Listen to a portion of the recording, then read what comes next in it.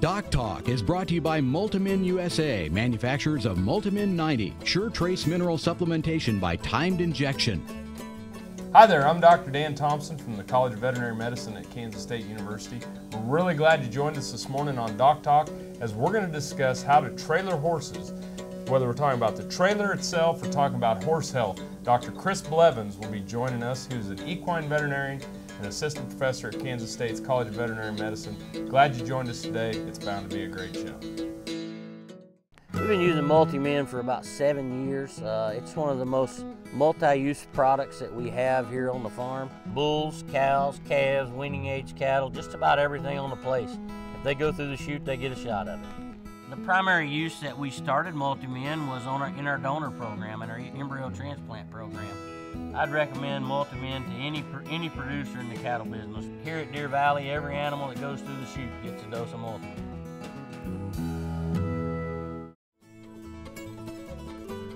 Closed caption brought to you by AgriLabs, the perfect pairing of performance and value. This segment is brought to you by Rotomix, manufactured in the USA and designed for feeding performance in the feedlots, beef production, dairy, and cow-calf operations. Welcome to the show. Thank you. It's always good to have you here, Dr. Blevins. Folks, this is Dr. Chris Blevins, who's an assistant professor here at Kansas State's College of Veterinary Medicine, and he is part of our equine field services team, meaning he's going out and actually doing calls. Yes, and right. Seeing horses. And, yep. And we're going to talk about something that a lot of people do, and that's trailer horses. Whether they're, we haul horses all over the place, different events, and something that definitely needs to be talked about. Right, right. And there's a lot of different segments that we can sure talk about when it comes to trailers. And I think probably the first part to talk about is actually the trailer itself. And when you look at a trailer, or people, even owners, as they buy a trailer, what are they looking for and what kind of horses do they have? All those things play in part of what they're going to get. And I think size of the horse themselves is actually a part of that too, whether you got a draft horse or a miniature horse, kind of what kind of trailer you need for those different situations and number of horses that you're going to travel with. And right. I think that as you put those things together, they're all very important. And then if you buy a used trailer or a trailer that you maybe have had, what things to kind of watch for or look at when it comes to that. So. Yeah. Well, let's just start out with some of the different types of trailers. I know that there's different ways to load trailers, the way the horses ride, number of horses, the two-horse trailer and different things to that. Are there different things to be aware of or look at based on the way the position the horses are going to be riding in the trailer? I think those are very good points. Yeah, there's what you call the most typical horse trailer is a slant load trailer. So meaning that the horse kind of stands at a slant direction in the trailer. So the head is either going to be angled slightly off to the side of one side of the trailer, while the hind end is kind of more distal part of the trailer, the hind end of the trailer, and they'll kind of be at an angle while riding. So they're not necessarily parallel with the front of the trailer, they're at a slight angle. And that's the most common trailer that most horses have, or horse owners have for their horses. And you can get some that are up to 11 horse slants, and there can be some really large ones with a lot of horses in them. And I think that a main thing with those slant loads is owners understand making sure horses get along because they're right next to each other, whether they kick. A lot of the times they have bite guards that are in between, so they don't necessarily can't bite each other, but their feet are exposed, and so some horses can kick each other while they're in the trailer. So making sure that they get along with their kind of trailer mates is important in those slant loads. Well, it's a good time for us to take a break, and when we come back, we'll talk a little bit more specifically about things to look for in the trailer, whether it's flooring or sides, and loading and unloading and different things like that. Sounds good. Well, I appreciate you being here. Thank you. And we appreciate you watching DocTalk. We're going to take a break, and we'll be back with Dr. Blevins in a minute. This segment was brought to you by Brute Cattle Equipment, makers of the Brute Stealth Hydraulic Chute. If the chute fits, swear by it. Visit our website for more information. You know just how costly BRD can be, but did you know that bacteria like Mannheimia and Pasteurella can cause BRD? That's why veterinarians and cattle raisers focus on preventing pasteurellosis with a quality vaccine like Pulmogard PHM1. It's ready to use, highly syringeable, and provides comprehensive protection with a single dose. For pasteurellosis protection that's truly the head of the class, ask your veterinarian about Pulmogard PHM1. This hog is head over hoof for meal made from U.S. soybeans. Now, one hog isn't that impressive, but suppose we add another, and another, and another. Before long, you've got billions of hungry customers around the world all clamoring for the same thing. Our soybeans. Learn more about the billion-dollar appetite of animal agriculture at BeyondTheElevator.com. Brought to you by America's soybean farmers and their checkoff. Hi there, I'm Dr. Dan Thompson from DocTalk, and I'm excited to team up with Vance Publishing to honor some of the youngest and brightest professionals in agriculture today. And you can help us by nominating someone you may know. If you know somebody under the age of 40 that excels in animal production or food animal agriculture, food safety, transportation, or others, you can go to DocTalkTV.com and nominate someone for this award. Help us honor those who help us feed the world for generations to come, and I'll see you down the road.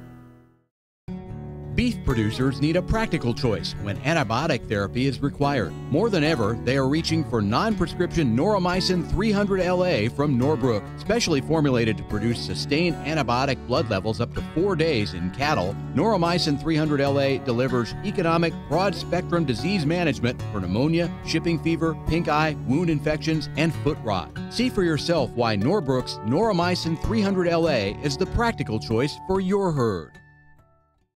Valley Vet Supply is devoted to providing information and professional quality products at reasonable prices. ValleyVet.com, ValleyVet.com, Valley Vet Supply. This segment is brought to you by Norbrook Laboratories, manufacturers of Noromycin LA, Normectin Plus, 1%, and Poron, the practical choice for your herd. Folks, welcome back to Doc Talk. I'm Dr. Dan Thompson here with Dr. Chris Blevins, and we both work at the College of Veterinary Medicine at Kansas State University. Dr. Blevins is an equine veterinarian who is an assistant professor here in the equine section of the equine veterinary health services. And what we're talking about today is trailers, and we're talking about trailering horses. And let's start out with an inspection of the trailer and some of the things that you like people to take a look at. Yeah, I think, when you inspect a trailer, whether it's new or used, there's, typical things that are very important even for the health or safety of the horse themselves while they're in there. Not including the lights and hookups and everything that goes along with that safety of just going down the road.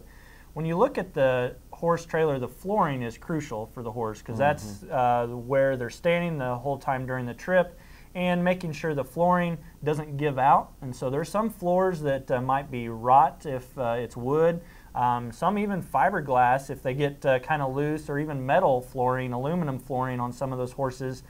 Maybe they could have holes or loose. And so making sure everything is nice and tight is very important, because there's going to be potentially 1,000, maybe even 2,000 pounds on some of those boards, depends on the size of the horse. You want to make sure that nothing goes down through that, especially while going down the road. Absolutely. The other thing is, the grip or the traction within a trailer. And some horse owners, they don't think too much about it. And a lot of stock trailers, they can be fairly slick for a horse, especially if they have metal shoes on. Yep. And those things can cause the horse to do a lot of slipping around when the owner hits their brakes or accelerates. And so you want to make sure good traction, and a lot of the times some kind of a rubber mat on top of those type of floors negates a lot of that slipperiness, especially if the horse has shoes on. Well, you hear some of the horror stories of the boards rotting out and things like that. And even cattle, if you want to see an animal that's anxious, take away its footing. Yeah. And really increases the stress level of these animals. Yes, yeah, and it's just crucial when they're going down the road that they have good footing. And yeah, horses the same thing. They'll get really anxious if they aren't having the correct footing, and that might be why they don't load into trailers later on with a bad experience. I was going to say, they kind of remember those. They do. What about ventilation in trailers? Yeah, that's another good point. Whenever you're looking at any trailer, whether buying or you have your own trailer, airflow is very important for these horses. You have to remember too, their ambient temperature is going to be similar to that of cattle, and it's going to be that 70-60 degree range. And when it gets a little hot, horses will sweat, and then when they start to sweat, condensation, and then it starts to build up even more, and that could even be an aspect of respiratory diseases. But making sure airflow is important. There's a lot of up vents that are up above the horse, side vents that are in there, so making sure they're open is very important. Even in the winter, making sure that those are open for ventilation. A lot of people try to trap them down and shut everything up to keep them warm, but that can cause problems. Well, we're going to take another break, and when we come back, we'll talk a little bit about how to get them in and get them out of those trailers. Great information on, and especially on the ventilation in the floors. We're sure glad that you watched Doc Talk this morning. We're going to be back with Dr. Blevins here in a minute. Thanks for joining us. This tip brought to you by Baytril 100 Enrofloxacin Injectable, now approved for use in controlling BRD in high-risk cattle. Baytril 100, right the first time, whether it's controlling BRD in high-risk cattle or treating BRD. Hi there folks, I'm Dr. Dan Thompson, and this week's On the Farm tip, sponsored by Bear Animal Health, focuses on low-stress cattle handling of sick cattle. When a calf is identified with bovine respiratory disease in its home pen, we have to move it to the hospital. Those animals should not be run or stirred up as they're sick with a respiratory disease. If they get to the hospital pen system and we're going to have a delay before we doctor them, be sure to give those animals shade, water, and a little bit of hay. Now, when we move those animals through our system, through the tub, it's important not to mix larger animals with smaller animals, as those animals can become trampled or get pinned underneath the large animals, and the outcome's not good. Low-stress cattle handling, early disease identification, all of these things are important to assure animal health. This is your On the Farm tip from Bear Animal Health, and I'll see you down the road. With BRD, every second counts. And when you get new high-risk cattle, you've got a choice to make. You can either take your chances and wait and see what happens, or you can take charge of BRD. Right from the start, treat bacteria up front with Baytril 100 Enrofloxacin Injectable, now approved by the FDA for BRD metaphylaxis in high-risk cattle. Ask your veterinarian about Baytril 100 and make it your go-to drug to control BRD in high-risk cattle or for treatment of BRD. Baytril 100, right the first time. Dr. Dan here. Whether I'm driving up and down the roads covering the state of Kansas, or I'm getting between Riley and Manhattan for my job, I'm driving a Ford truck. I'd like you to come out and visit my friends here at Dick Edwards Ford. They have a truck that'll suit your needs, whether you're looking for power with a Power Stroke diesel, or if you're looking for fuel efficiency with the new EcoBoost engine, they got a truck that's just right for you. They're located 2 miles east of the Town Center Mall in Manhattan, Kansas, and they'll bend over backwards to help you. And I'll see you down the road. Hi, I'm Kevin Oxner, host of NCBA's Cattleman to Cattleman and Colorado Rancher. Join me each week as the National Cattlemen's Beef Association brings you the latest updates in industry information and market news.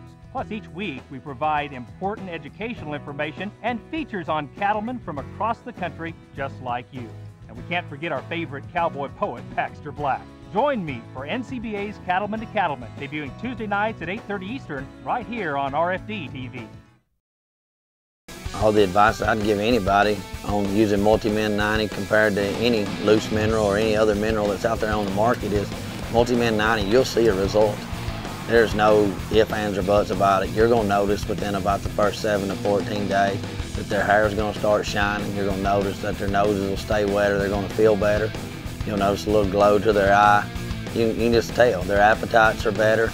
It's a simple fact. It works. This segment is brought to you by Lalaman Animal Nutrition, dedicated to the development and production of natural and differential solutions for animal nutrition. Hi there and welcome back to Doc Talk. Dr. Dan Thompson here at the College of Veterinary Medicine at Kansas State University. And I'm joined by veterinarian and equine practitioner, Dr. Chris Blevins, who is in charge of the equine field services here at Kansas State University's Veterinary Health Center. And Dr. Blevins, it's always good to have you here, and we're talking about trailers, horses, moving them, hauling them, but you got to get them in and got to get them out. That's right. And it seems to be, you know, as a former practitioner with some horses, that seemed to be some of our issues. Is you always had, well, this one, why don't you come out the farm? This one just won't load, or Right. You know, I don't think I want to unload this one because it was so hard getting him on the trailer to begin with. So what are some things that we can do? You know, I think that as a veterinarian, there can be some bad wrecks just getting in and out of a trailer for a horse. And I think, you know, like we had mentioned earlier of the different segments as far as bad experiences and getting them in and out sure play an important role. I think your veterinarian can get involved with helping with sedation and some other things if there's anxiety and that, sure, you can ask for your veterinarian for the horse, yeah, for most parts of that. I guess you have to ask their own MD on the other aspect, but you know, I think there's the biggest wreck that I see with the owners loading horses is they maybe are pulling up to a docking area. And it's supposed to be so the horse really doesn't have to step up very far, but what they leave is a gap in between the dock and the trailer, and then there's a hole. And so that hole or slit is where undoubtedly the horse is going to step and potentially fracture their leg. And so understanding the surroundings of before you even start to load the horse into the trailer is very important. Whether you need to back up to a hill, if you're going to back up to the hill, make sure it's butted up against the hill right. so there's no gap in there. And so that's one area when you're talking about just regular type trailers and loading. And then they aren't jumping and right. and jumping in and jumping out. Because that's one thing I found with cattle. If they jump in, they've pretty much figured out that they're going to have to jump out. Yes, yeah, and that could be something too. Some owners they'll have them on asphalt and they're jumping out of those trailers onto asphalt, and then that's a wreck too. They just slip and fall down. So just kind of thinking ahead before you load and unload is something we maybe just take for granted, but just understand that of the horse and what they have on their feet, so those shoes. And I keep going back to the cattle experience, but when we ship cattle, it's estimated that half the stress of shipping is at the time of loading. Yep. And so thinking about that Same when you're thing. hauling horses and teaching them that. Yep. Anything as far as, you know, once they're in the trailer, you know, we talked about the tie-ups. Yep. Yeah, I think that's also, you know, very important.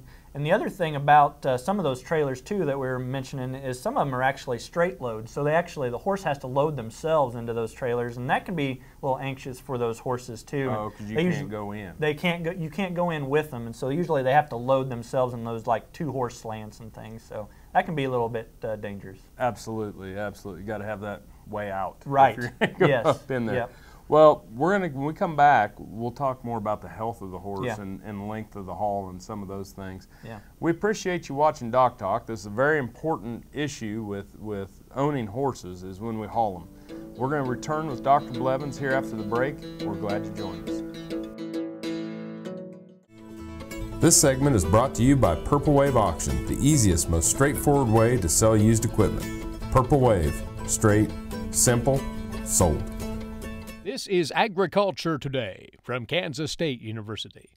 After 6 months of surveying consumers and beef industry scholars and leaders, K-State livestock economists have now completed their extensive study of the drivers of beef demand in the United States. K-State's Glenn Tonzer talks about the value of this information to beef producers and other stakeholders. A hope of mine would be that every person in the industry, all the way from seed stock producer, cow-calf, all the way to a retailer, right, that's the last person to offer this product to a consumer, or a restaurant owner for that matter, would recognize that they have a role in demand. There's components of quality control, again, whether you're a seed stock producer all the way to somebody putting that beef steak on a plate, that influences the demand that's experienced. This is K-State Research and Extension. Cow-calf, stalker, and feedlot producers know that effective parasite control improves overall herd performance and profitability. Norbrook offers a comprehensive, economical line of pour-on and injectable parasiticides for every livestock operation. Consult with your local animal health supplier to set up a program that protects your investment and brings larger cattle checks this fall.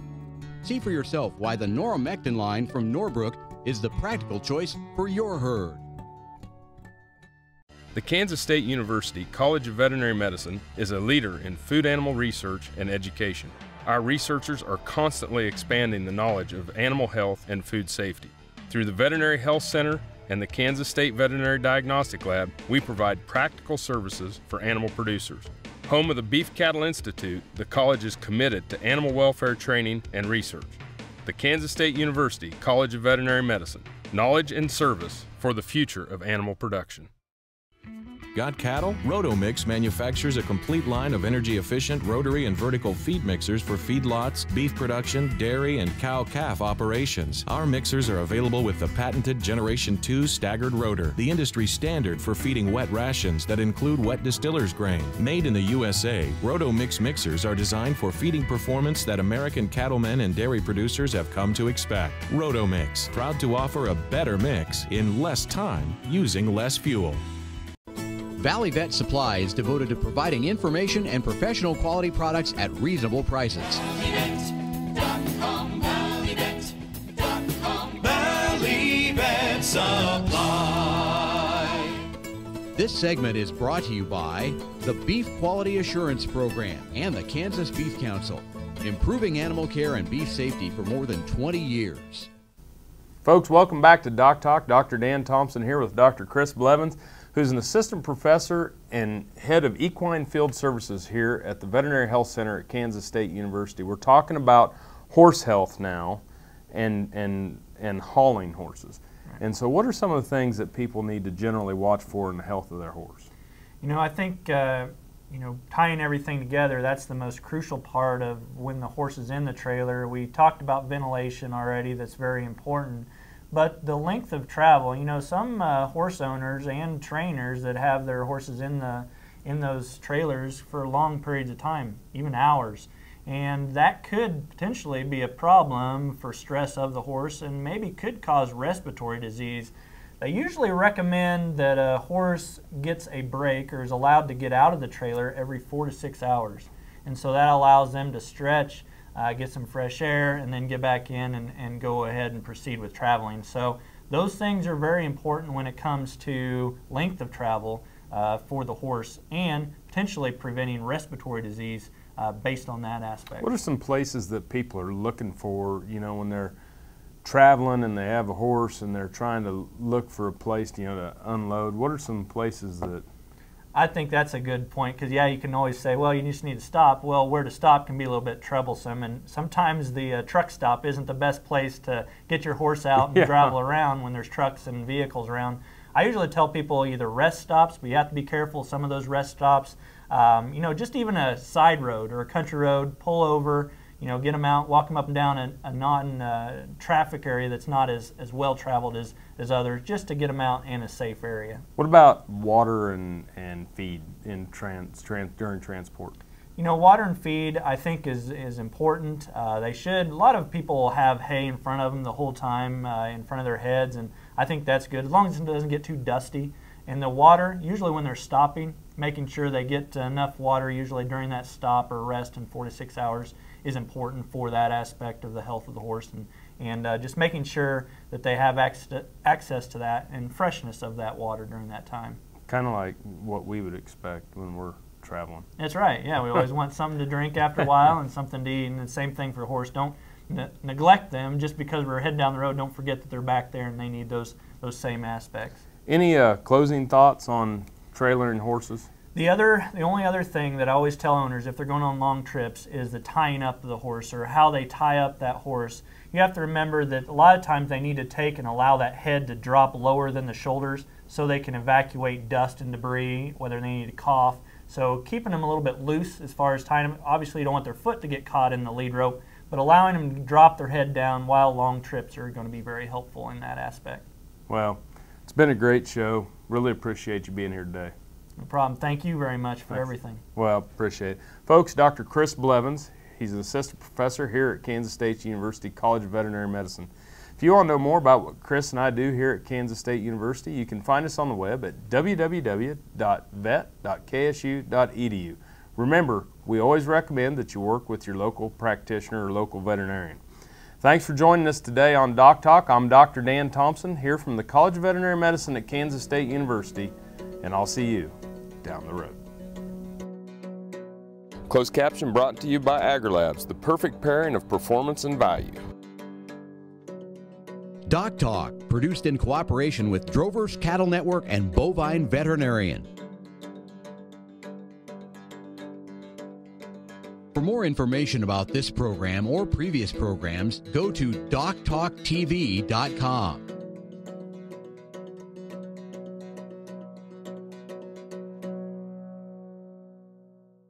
DocTalk was brought to you by Multimin USA, manufacturers of Multimin 90, sure trace mineral supplementation by timed injection.